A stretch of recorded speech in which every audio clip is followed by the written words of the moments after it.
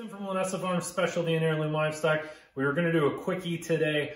We have a lamb with an infected tail from banding, and I want to show you how to deal with this because this does happen from time to time. So stay tuned to find out more.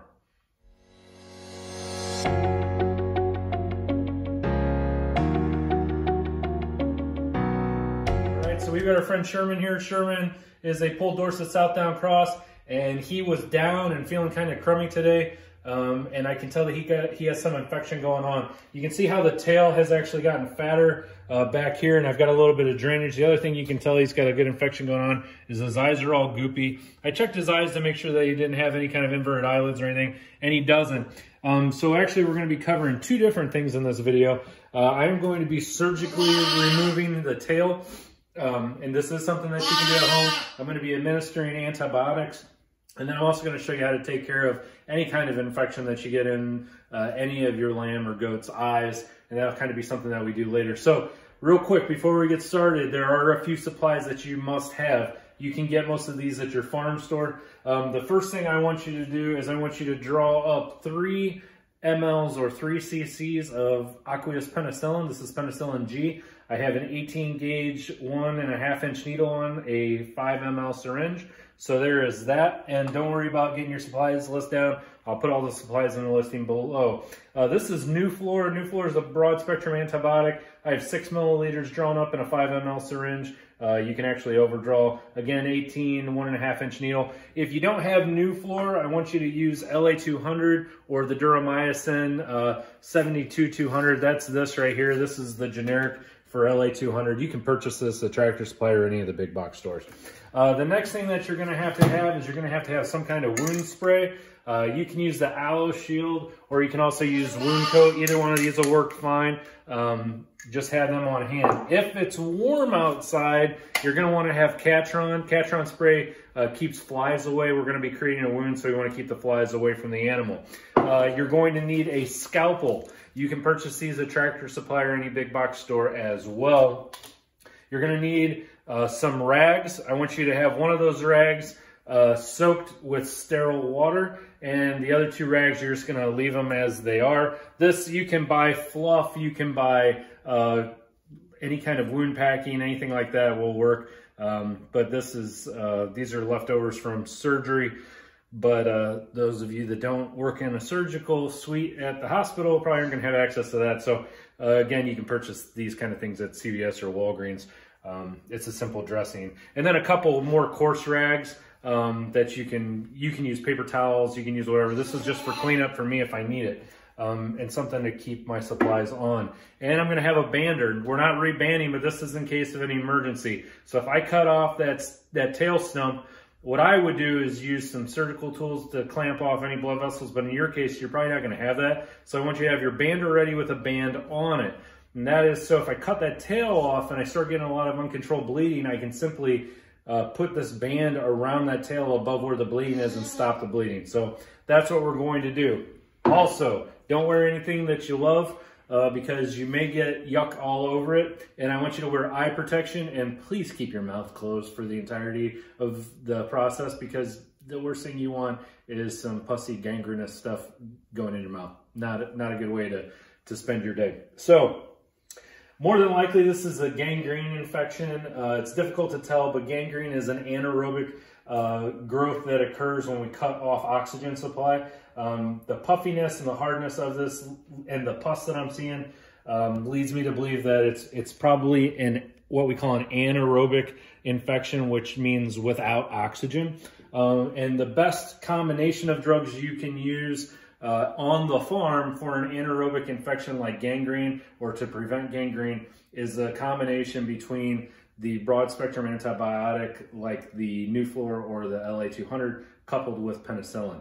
And we'll kind of go through this. So I'm going to unpackage everything. Safety first. I always want to make sure that my partner is wearing safety glasses as well, and that she's keeping away from the area that I'm going to be cutting, because I don't want to cut her. And we will take it from there. So we're going to pick back up here in a moment when we get ready to start the cutting. And you'll kind of see how I have a setup. I'm going to place a bucket underneath him to catch any kind of waste that comes out, and we'll take it from there. All right, so I've got my scalpel. Scalpels are very, very sharp. If you touch this, you're gonna cut yourself and you're gonna bleed all over the place, and then you're gonna have to go to the hospital. So I've got my scalpel. I wanna be very cautious, and if you come up here, you're gonna wanna look in close. You'll see I have a band down there. I want to make an incision above the band with my scalpel, and this is very, very sharp, and he is gonna feel some pressure, but chances are he's not gonna feel the actual incision.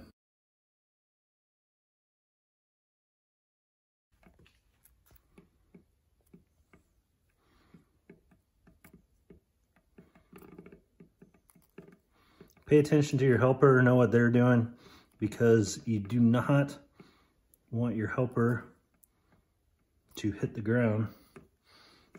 Yeah, so see, here's part of our problem. He's still got blood supply there. Okay, we can safety glasses off now. So we have a pretty good blood supply there.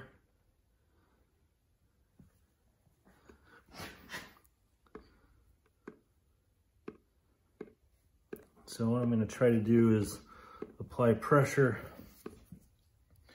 and see if that does us any good. I may have to cauterize. So the underlying issue that we were experiencing here is a little guy was actually still getting blood flow into the tail, but the blood couldn't get back in, or get back into his body. So we had arterial flow of blood that was going into the tail, but the venous flow was not going back to the body. So not a good situation. And that's why he was developing such bad necrosis, and that thing was all bulged up and nasty. And the smell kind of helps me to determine what it is. A little bit of gangrenous, not horribly bad. I know what gangrene smells like. And if it was gangrene, which I think it is, was starting, we caught it very early. All right, so we went ahead and got that cut off, and everything is clean there. I ended up actually cauterizing this. You can cauterize by taking, I didn't really need to, but I did it anyways just for safety's sake. In your case, if you get a bleeder and you can't stop, you can take your scalpel and take a lighter to it or a blowtorch and get it red hot and then touch it to the area that's bleeding, and it'll usually fix it right up. So what I want to do is I want to spray this with my wound spray. So I'm going to go ahead and coat that real good. And if I had warm weather and there were any flies in place, anything to worry about with flies, we're just now getting warm enough. I'm not worried about it, but I'm going to spray it anyways with the Catron Spray just for safety's sake. And now we're going to go ahead and move on to our eyes. Let me get some of this extra off of here. Just dab some of that extra off of there so he's not walking around with a super spray painted butt. Okay. So he is a sick puppy. You can see his eyes are all goopy. So I'm going to go ahead and give him a subcutaneous injection of the Nuflor. I'm going to give him 3. I don't like to give the full 6 mLs in one place. So I'm going to actually give him 3 on this side and 3 on the other. So I'll go ahead and give 3 on this side, and be cautious so you don't stick yourself. He's not a happy camper. So we got that in. And now we're going to go ahead and give the 1 cc of penicillin. You can flip around the other way again. So I'm going to give him 1 cc of penicillin.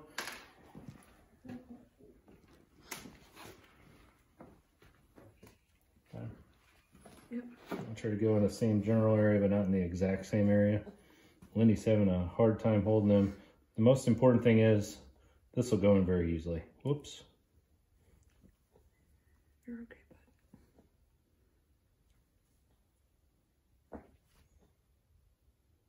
Okay, give him the 1 cc of penicillin. Okay, so that is done.